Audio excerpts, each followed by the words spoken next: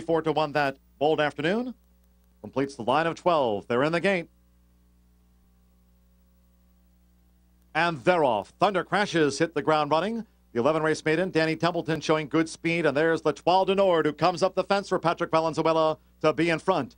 L'Etoile du Nord, but Danny Templeton is well placed. Thunder Crashes is third. Too Quick to Catch is fourth, and tugging up there between horses, the newcomer, Hot Copy, comes up the fence. Or else 'tis the man now between horses. Jesse Campbell, Biscay Bay, white blinkers, 5 deep and 7 lengths off of L'Etoile du Nord, who runs the quarter in 22-2. The Mad Artist, Henry City, checked off of heels. Farther back to Better Guarantee, and Bold Afternoon is 12th. Around the far turn, L'Etoile du Nord in front by 3/4 of a length.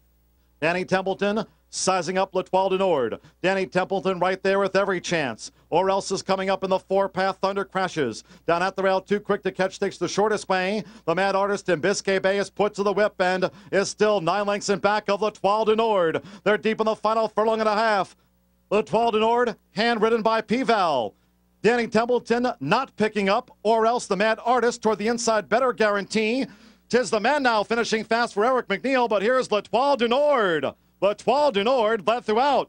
L'Etoile du Nord full of run, winning by 5 from 'Tis the Man Now, who snatched second. The Mad Artist third.